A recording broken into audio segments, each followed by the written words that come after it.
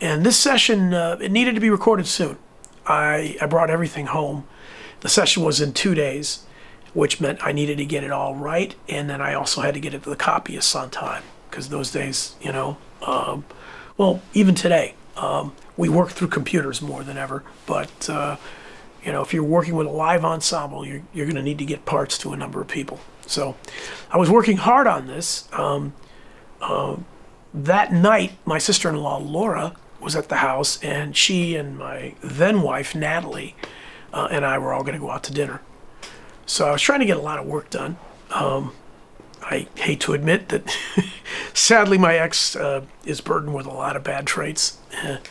One of them includes being extremely pitch challenged,